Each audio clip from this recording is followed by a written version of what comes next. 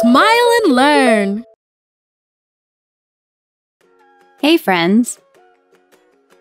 Today we're going to learn about another system of the human body, the female reproductive system and the male reproductive system. Do you remember what the three vital functions were? Exactly. Nutrition, interaction, and reproduction. Today we'll focus on reproduction. It's the biological process that ensures a species is maintained through the birth of new human beings. What system do you think performs this function? I just told you. Very good, the reproductive system. As human beings grow older, our sexual characteristics become more and more differentiated. This process begins at puberty, when we develop the secondary sexual characteristics that differentiate females and males physically. The reproductive system can be female or male, depending on whether it's a female or male body. Let's start with the female reproductive system. The main components of the female reproductive system are the ovaries, fallopian tubes, uterus, vagina, and vulva. Let's take a closer look. Ovaries. The ovaries are these small, almond-shaped organs responsible for producing the female sex cells, called eggs. Fallopian tubes. The fallopian tubes are tubes responsible for connecting the ovaries with the uterus, allowing them to transport eggs. Uterus. The uterus is a hollow organ where the fetus develops during pregnancy. It's very muscular since it has the ability to expand as the fetus grows, and later it helps push the fetus out during delivery. Vagina. The vagina is a canal that connects the uterus that opens outside the body. This is the passageway where sperm cells enter and where the baby comes out when giving birth. Vulva. The vulva is made up of external organs of the female reproductive system. The vulva is mainly responsible for protecting the openings from damage by the exterior. How interesting! Now, we'll move on to learn about the male reproductive system. The main components of the male reproductive system are the penis, urethra, testicles, vas deferens, seminal vesicle, and the prostate. Let's find out what each one is for. Penis. The penis consists of two parts, the shaft and the glans penis, and it has an opening where semen and urine exit outside the body called the urethra. Urethra. The urethra is an organ shared by the excretory and reproductive system. This is where urine is expelled, but it also allows spermatozoa, among other things, to be expelled outside the body. Testicles. The testicles are oval-shaped and are responsible for making and storing millions of spermatozoa. Vas deferens. The vas deferens is responsible for connecting the testicles to the urethra. Seminal vesicle. The seminal vesicle is responsible for producing most of the seminal fluid, which nourishes sperm. Prostate. Its function is to produce the rest of the seminal fluid. Have you seen how interesting the male and female reproductive systems are? See you soon! Here's a riddle, Smiley. What is it that all living beings have gone through and that none of us can remember? Oh! I know this one. Our birth. Very good. It's fascinating how we go from being a microscopic thing to a person. Or, well, seals like you. Today we're going to learn how human life begins. To understand this, we need to talk about the 3 stages of human reproduction: fertilization, pregnancy, and birth. Let me tell you about all of them. Fertilization. It all begins when a sperm from the man's body joins with an egg from the woman's body. This union is called fertilization and takes place in the woman's reproductive system. For this to happen, sexual intercourse must take place. This is when the man's body expels millions of sperm cells through semen. Only one sperm cell will manage to penetrate the egg's membrane. 1 in a million. Incredible, isn't it? And before reaching the egg, the sperm must complete a great challenge. First, it passes through the vagina, then the uterus, and finally it reaches the fallopian tubes where the egg is. When the sperm enters the egg, the zygote forms. The zygote is a cell that has all the information necessary to create a new human being. It must travel to the wall of the uterus to implant itself, which is why this process is called implantation. All of this happens in less than a week. Pregnancy. When the zygote implants itself in the uterus, the second stage of reproduction begins. It lasts approximately 40 weeks, or about 9 months. During the pregnancy, the human being gradually forms inside the mother. The first thing that happens is that the zygote begins to divide.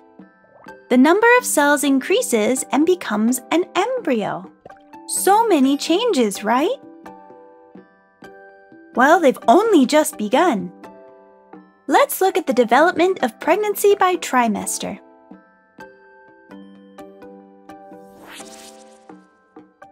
First trimester.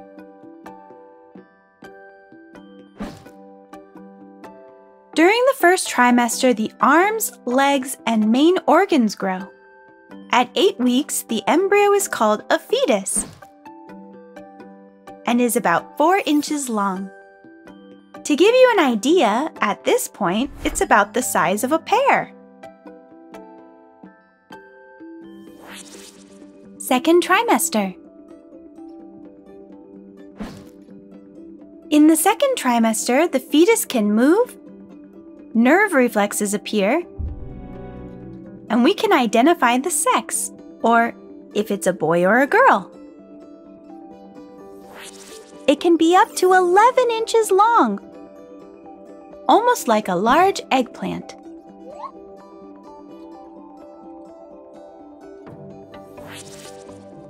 Third trimester. In the last trimester, the fetus grows very quickly as it prepares for birth. It can be up to 20 inches long and weigh around 6 pounds.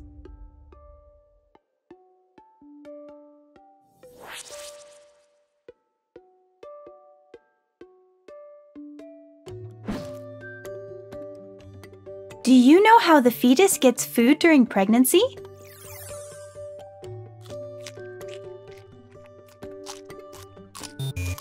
Nope, not through the mouth, not yet.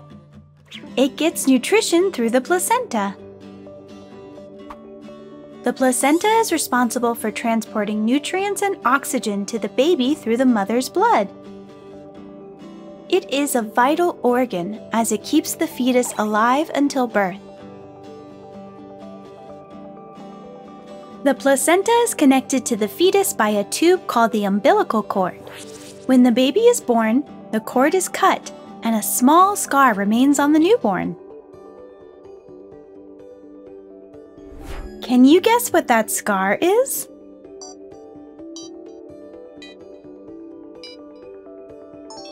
Of course, it's the belly button.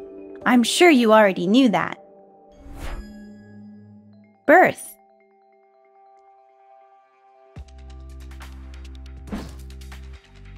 The last stage of reproduction is birth. Birth begins when the fetus is about to be born. The mother begins to feel movements inside her body called contractions, which push the baby out through the vagina.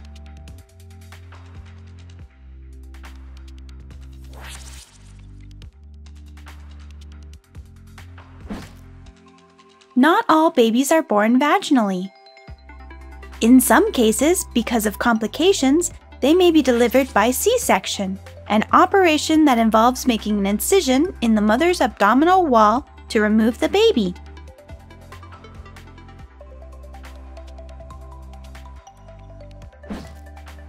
Now you know how human life begins. From a tiny cell to a baby ready to be born. It takes more than 9 months of teamwork between the mother and the baby.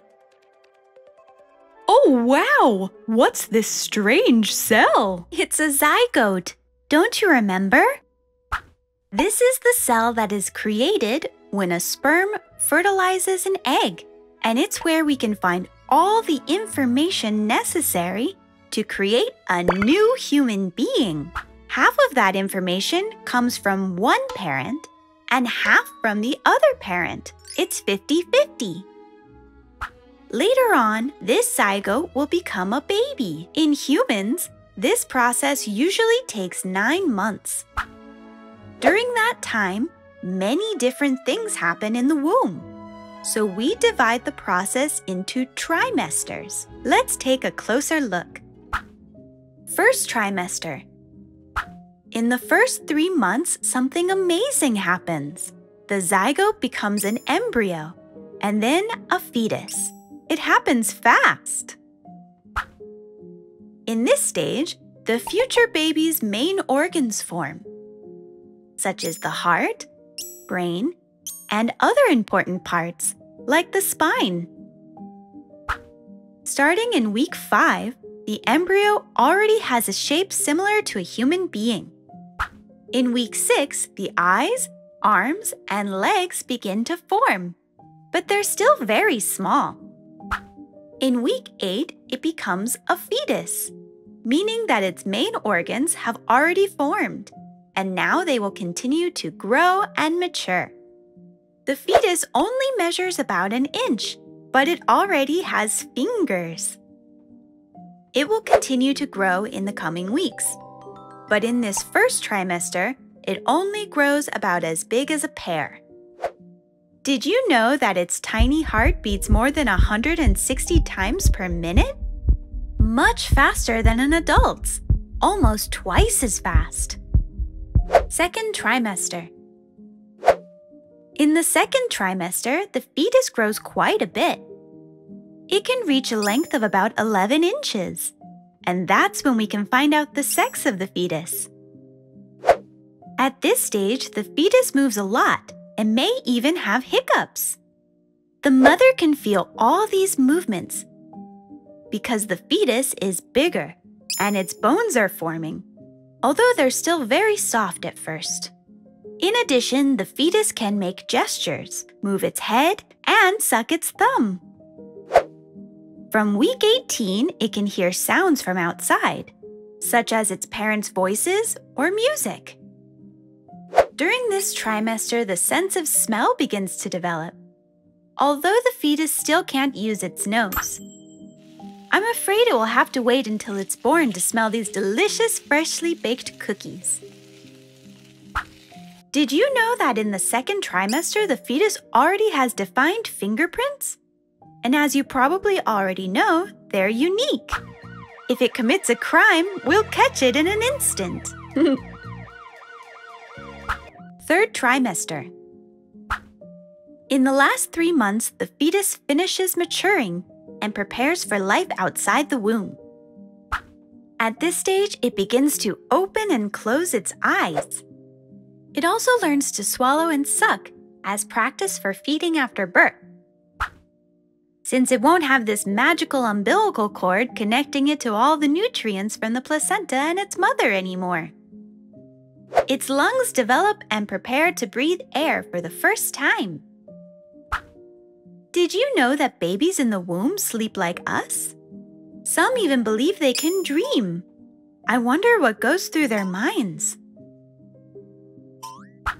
Now it has less and less space, but continues to move and stretch. By week 38, it has about 300 bones, although some will later fuse together, leaving only 206. Finally, in those last few weeks, it should position itself head down, preparing for birth. It's ready to come out. By this time, it weighs about 6 pounds. Although the world record was set by a baby who weighed around 22 pounds at birth, doctors still can't explain how it was possible. And so, from a single cell, a human being is formed. Now you know what happens month by month inside the womb. See you next time! We've learned so much in just one video. Did you know there are many more videos? Imagine how much you could learn.